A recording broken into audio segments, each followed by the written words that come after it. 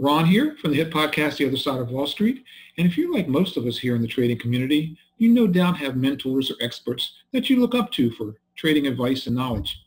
Well, how many times have you wished you could just sit down with one of those experts and have a good old one-on-one conversation with no script, no planned questions, just a friendly chat? Well, that's what we're bringing to you here. Each week, we'll visit with a different expert and have an up-close and personal conversation about anything and everything involving trading. So sit back and enjoy as we get to know our special guest.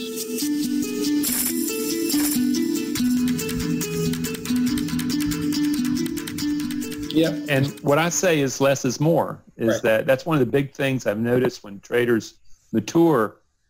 They start taking a lot less trades. We need to work smarter, not harder. Yeah, and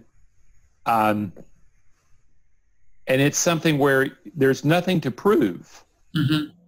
That's one of the bigger things, is that if you're back into this ego thing that you were talking about, your performance, what happens is winning is proving your value as a human being. Right. And that is just the worst thing in the world to give to the trading gods. Mm-hmm. It's just like, oh man, because it's all random. And what you're doing is you're using what we would call your rules, or your standard practices. You're laying your standard practices over the randomness of the markets, and it's looking for patterns that may or may not occur and may not fulfill or may just. And what you're doing is that literally you've got the standard practice, and as long as you stand to those standard practices, you have an edge. Right. Hence your trading plan. Yeah, that's your trading plan. And the moment that you wiggle out of that, that's where we were talking about earlier, is that's when you start gambling. Mm-hmm. And it's the emotional discipline and the patience that comes out of it that really defines a really great trader. And it's really more about recognizing that eternal vigilance is the price of freedom.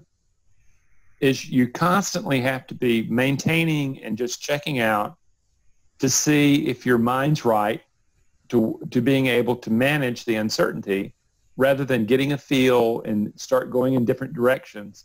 But can you manage that mind? And that's why, for me, I like to see traders take breaks, hour and a half. Mm-hmm. I like to see them do check-ins with themselves every 10 or 15 minutes to find out if they're getting revved up, if, they have to learn how to read themselves. And it's very important for them to move out of the activity of trading for a while, because that is, if you were to take a look at what the brain's going through when you're using all that cognitive function, it is, your brain is like a 1965 GTO. It's got 400 horsepower, and even at idle, it's going, and it's sucking fuel like crazy. And the moment that glucose, and that's the fuel, glucose, is that after you've traded for an hour, at the very top's an hour and a half, you've pretty much drained the tank. Right. And once you've drained the tank, you need to be doing an activity that does not require cognition. Because the reason you and I are not strong, say like our other ape relatives, is because our brain takes up so much of the energy. And we have to learn to really use it well, and to say, I know I need to rest it, I need to refuel it, and I need to be able to make sure that the emotions that I'm in are giving rise to the mind that can do the best job of working with probability. And it's so teachable. Mm-hmm. So what would you say would be the proper order for beginning traders? And what I mean by that is, I've tried teaching the psychological part of it at the beginning of my classes before I taught the technicals of the classes. I've tried teaching it at the end of the class after I've taught them, the mechanics of it. But as far as a trader actually goes, if they took your course, right, before they ever started trading, I don't know that they could appreciate what's coming up. But so how much trading, how much failure, how much problems do they have to have before they can appreciate what you offer for someone like you? So how do the timing and the people offer? Yeah, first of all, the people that I work with generally have at least 2 to 5 years worth of experience, and they've been trading live, and they see that there's a difference between paper trading and live trading. Definitely, yeah. And they recognize that their mind's not standing up there. Mm-hmm. An ideal situation would be where a trader trainer is training a person, and then they get to the moment of where they're risking capital. It's that risking capital that turns everything. That's literally, and once they begin to see that when you risk capital and you have this short time frame and the outcome's uncertain, they start feeling the historical biology. And you'll feel that before the psychology. Mm-hmm. Okay? So for me, the ideal place, and it would depend on how far along you are in it, but it's literally when they move from paper trading, and I look at it as paper trading is a good way to make sure that you have a trading plan and you can use it. Right. You can't necessarily use it under pressure, but the thing is you're familiar with it. You're not all thumbs. Right. You're actually demonstrating that in a video game world, I can make money, and now I know I'm going to be moving into live trading. Mm-hmm. And it's at that live trading, after they take some losses, that's when they become available for training for, and I would actually call it emotional regulation more than just psychology. I think trader psychology is, I look at psychology and I recognize that it comes out of emotions. Right. Okay, and the real key is what emotions automatically trigger when you engage uncertainty. That's the big deal. But if you get them at the point of where they're feeling the risk, that's when trader psychology is best taught. And of course, as we know, that probably 90% of all beginning traders fail and give up, walk away. Oh, 95. Whatever. High yeah, lots.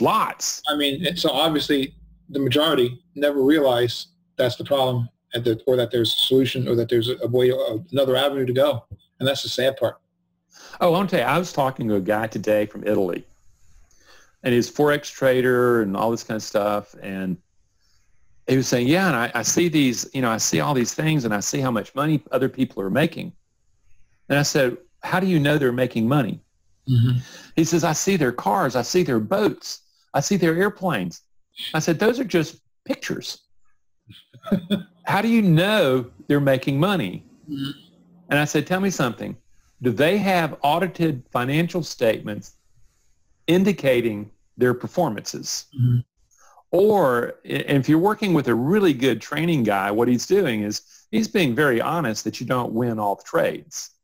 And he's showing you, and he will use his own trades when mistakes are made to be able to teach. But the thing is that now this guy's saying, oh yeah, they're making money because they have all these things. And I said, well, several years ago, I was this Russian approached me. Golly, I'm going to show you one of my cognitive biases here. And what happens, approached us and wanted to work with us, and the main thing is that they wanted our list. I said, well, I'm not willing to give you my list under any circumstances. However, we can exchange webinars, and whoever shows up, then you can get those names, and we'll just test it that way. And so we did this stuff, and I'm doing a webinar with her group, and all of a sudden what happens is my wife says, this is really weird, Randy. I think these are all bots. Mm. I had 300 bots, and they all had Russian names, okay? And I realized, well, they're not moving. They're not doing this, because our our screens tell us interest. They have logarithms telling us interest and stuff like that. I said, this is weird. And all of a sudden I realized, oh my God. And this woman had pictures of herself in front of yachts and airplanes and all this kind of same stuff. And it's kind of like, you're finding good teachers is not easy to begin with. And then, learning from a really good trader is not easy either, because you have to, you come to a moment of where, can I do what the master's doing before I start hamming it up and changing things? Can I replicate what the master's doing? But again, for me, it's that moment where they know how to trade, and they're shown live trading, and they recognize there's a whole nother world here that they have to learn. To me, that's where trading psychology would be very useful in a course of study. Have you found that policy is something that you can sell and promote to people, or do they have to figure it out the hard way and come looking for you? Oh, the way it currently works is people find out the hard way and come to me. I thought, yeah. And I just think it's part of the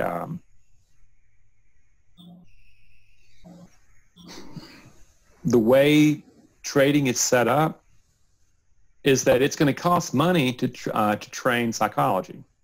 Okay, and then you start looking at it going, well, I can train this section and I do pretty good, and I can talk psychology, and these guys should have enough. When in fact, most of my work is retraining the body, and you're training the body to get a new mind. Mm-hmm. And I recognize that this is all biology we're talking about, and it's just that it's created a mind that can look at itself. It's just like the craziest thing in the world. But I have tried, and both sides were party of trying to say, how can you put these two together? And the stickling point has always been money. Right. And I understand it. And I gave up on really pursuing that about 5 years ago, and realized that it's just not the way the game's organized, and that traders are going to come to a moment of where they're well trained technically, but that's not enough. No. Anyone can do that. Anyone can learn. Anybody can learn that, and I've just discovered that it's just kind of like I watched a special on Samuel Clemens, Mark Twain, and he was just absolutely obsessed with getting rich quick and going to the gold fields, and almost died a number of times because just the extreme conditions and the dangerous people that they were exposing themselves to. And what you discover is that he was conniving when he was going after that money. And ultimately what happened is that somebody gave him a paycheck for writing an article, and he looked at it and says, I'm rich. And he realized that his avenue to maybe not getting rich quick, but being able to generate capital was not through getting rich quick with finding a goal and striking it and all that kind of good stuff. Because like I said, it almost killed him a couple times. There's some ruthless people out there, So I guess maybe to start wrapping this up, how would you, any advice, tips for beginning traders that, okay, you're going down this path, what are you going to look for to realize that it's more, that we need help in your area, not in how to construct the trade, how to place the trade, where to put your stop? Well, what I'd say the first thing is I'm looking for a person to be well trained.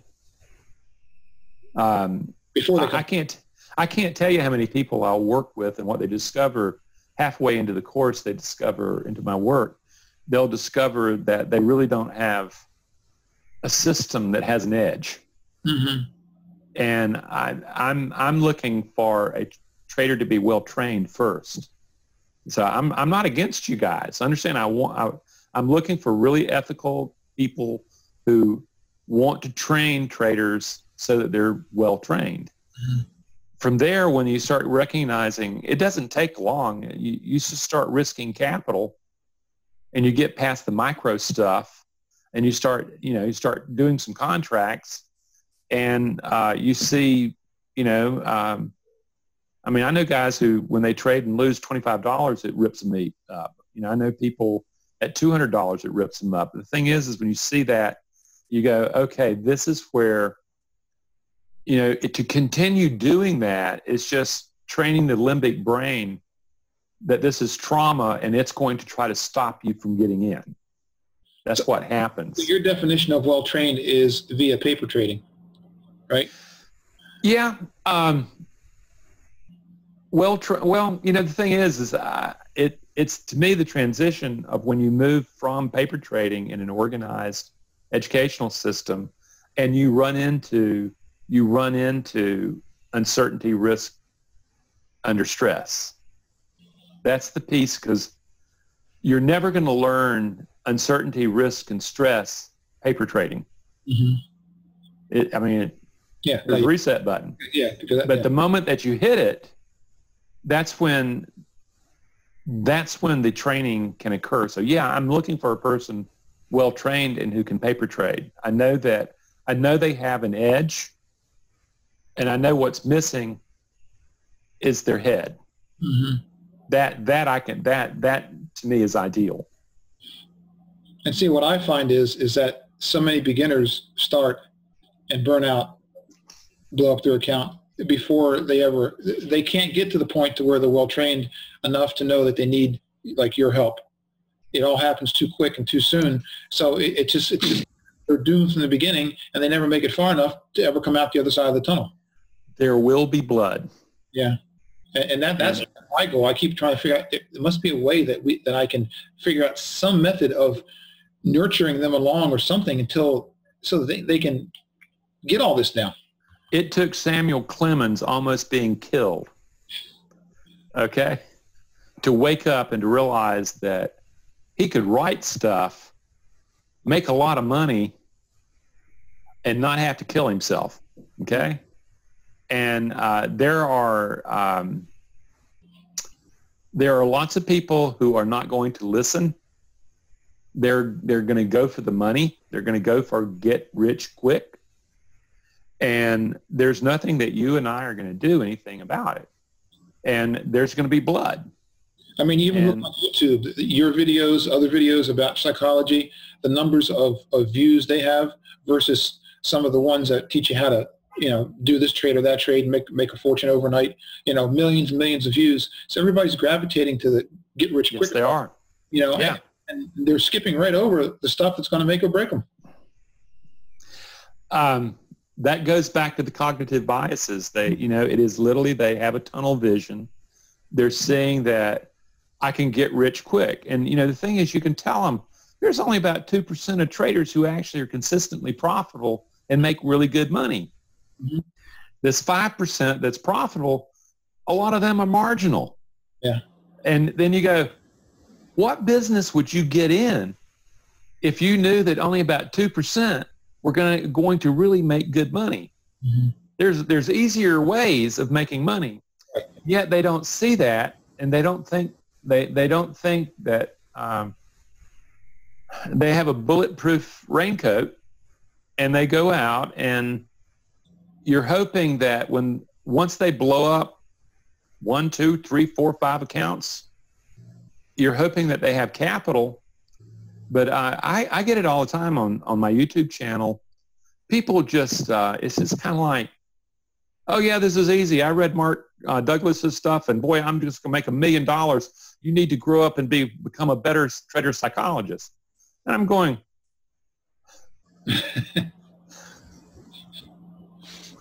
and what I know is that guy's going to blow up what little capital he has in a short period of time.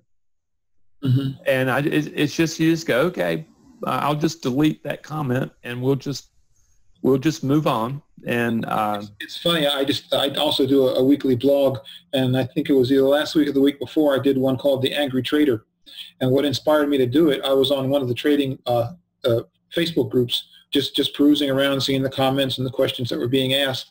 And I tend, if I see something I can help with, I comment on it. And then I come back later and I find that there's some guy on there, I had never heard of him, and he's like calling me a liar, this and that. And then and here you are, one of these guys that actually knows what he's doing and teaching. And then I keep reading it down, and this guy's attacking everybody that posts anything. Like, this person can't, and so obviously he was very angry for whatever reason. And my guess is that he's trying to trade and not doing very well. So the only way he can justify his inadequacy is by attacking others. Attacking others, yeah. He's a bully, basically, is what happens. But I'm sure there's a lot of those kind of traders out there too. They're just so angry, and they can't see. That's why I quit commenting on stuff like that, because what happens is that you'll have a good many people who appreciate, the wisdom and the expertise and stuff like that. But then you get these attack dogs and it's the internet. And you just go, something, why am I trying to make rational sense to a person who does not want to listen to rational sense? Right. And how successful could that person ever be with that kind of, Well, if you listen to them, they'll tell you a great story. But if you ask for audited financial statements, every trader has to produce them. And well, the legal ones, but and I've just come to the moment I realize that there's just simply going to be blood, and I can't help someone who doesn't want to be helped. And until they wake up and start coming to their senses, then I wish them well. But what I generally see a lot of, 3 or 4 times a week, I get emails saying, Randy, I wish I had listened to you. I've been reading you for 7, 8, 9 years, blah, blah, blah, blah, blah. And I just thought you were full of it. And now I'm broke. And, depending on the tale of woe, it's a couple 100,000, 5 million, whatever size there. And what they'll say is that I'm humbled now and I'm ready to learn to trade. Can you teach me? And I'll write back saying, I'm a capitalist. Is that I wish you well, but this is not free. And I'm not trying to be mean. Right. But the truth is I'm not going to give away services that I know that you're going to have if you're going to produce success. And if you finally come to the moment, well, take your humility and go find something else to do, because most likely you don't have what it takes to become a trader. And that's not a bad thing. Yeah. If you're not, don't try. Yeah. Or once you discover that you haven't got it, leave. I actually had a very good trader, and I was working with an entrepreneur who had made an enormous amount of money, and he had gone through everything. He worked with me, and he became consistently profitable. And then one day he said, Randy, I want to thank you. This is the best money I've ever spent. What I've discovered is I'm not willing to become a good trader. Huh? I want control. And I was talking to a guy, good trader, and he said, something? Isn't that the greatest thing in the world? Is an entrepreneur should never have to become a trader. It's just not right. It's not right to make an entrepreneur try to become a trader. And, the guy just went out and he just continued doing what he did. Is he bought another business, built the business up. 4 or 5 years later, he sold that business for 10 times more. He had a gift. And trading just simply, he fell into it because he said, trading is a capital-intensive business. I'm going to learn the rules of the business, and I know how to do this. And Trading is just a very, very different kind of business compared to business. Right, right. So at any rate, there will be blood. One trader at a time, start saving some capital and making some successful stories. That would be a blessing. Yeah. That would be a blessing. They've got to want to do it first. We can't make them. They have to want to do it. They have to open their eyes, and they have to recognize that they're not going to get rich quick. Okay. Well, I want to thank you for being on. It's been a pleasure. It's been fun, and I love having conversations like this, and very few people I can have them with. So this has been a treat. Well, let's find some way of doing something together, and we'll just figure out something else. Speaking of that, how can people get a hold of you? Anything you want to say that, as far as you can reach me here? Yeah. The main thing is My Trader State of Mind or Trader State. We now own both names. Trader State of Mind is what we originally were. .com. And if you type in Rande Howell, you'll find my website. You'll find everything, and there's a lot of free stuff on my website. A lot of YouTube is accessible from my website, but I also have several years worth of articles that are on the website, and just a lot of stuff. And you're able to start reading about my book. You can start reading about the group course and the individual course that I offer. And people get on that website and spend some time. That's basically what happens. Good. Yeah. Well, let's look forward to something in the future. And let's do. Thank you for being on, and it was great. Thanks. It's been fun. Thank you a lot. Yeah, me too. Take care. You too.